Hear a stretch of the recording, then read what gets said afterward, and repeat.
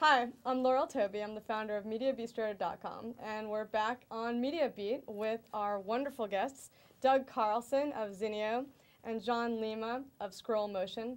These guys are the experts in digitizing magazines, taking them off of paper and into your hands in the form of an iPad or an iPhone or what have you.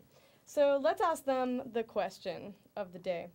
What would you do? What are the specific things that you would do if you were developing an app yourself? Okay, let's say you didn't own a company, right, that sold apps or sold these products to magazine publishers. If you were talking to a magazine publisher and you were an expert, which you are, what would you do? What are the biggest features that you would put on in a product, say, that a magazine publisher is coming out with today? Well, I think the first thing that challenges publishers is really their workflow process. And so we'd look first and say, can we create something that's actually going to be scalable and affordable and usable really across platforms? But the main thing is I want to make sure that through my print side, who are the ones that actually create the magazine, I can create a process that actually is going to be scalable and usable in the future and across the globe, across all platforms and across all screen sizes. And that's really what Zinio provides. All right, well, if you were giving advice to a publisher, what are the 3 absolute do's or don'ts that you would say has to be in this product? One, you have to remember who your customer is. And remembering your customer, you have to think about all the features that you can put in it, and then think about what your customer is going to use. Every magazine has a different set of customers. You have to think about which features their customers are going to be tied into. So there's not a one-size-fits-all solution, just like there's not a one-size-fits-all solution to magazines today. Different paper size, different paper weight, different distribution, different subscription cycles. All those things are unique to the consumer and the magazine. I would start with think about your consumer and then work backwards. Let's say let's switch gears a little bit here, because some of our viewers are job seekers.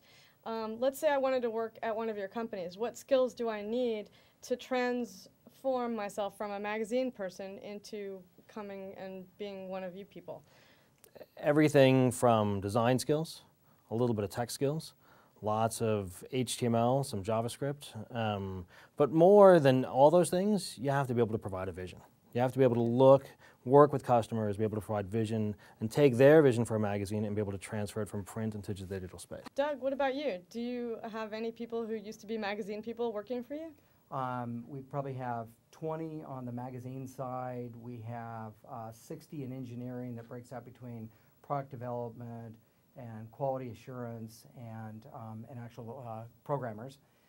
Then we have customer service. Oh, customer service. Yep, You hear that? yep. Magazine editors, you can be in customer service. Yep. All right, let's talk about last question. You guys are visionaries, obviously, for different reasons.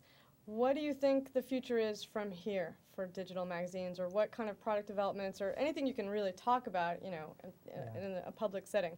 What's next? In the future, what you're going to see is brands like Esquire and other magazines are really going to become tastemakers. And it's not just going to be about print or written content or multimedia or quizzing. It's going to be they're going to have a full range of tools, and they're going to have selections. They're going to say, we print this, we bring this to digital. I mean, the tablet aisle of Best Buy is going to be littered with devices from every major manufacturer over the next couple of years. So content is going to live in the space. Thanks very much, guys. We've been watching Doug Carlson of Zinio and John Lema of ScrollMotion. Thanks again for watching Media Beat.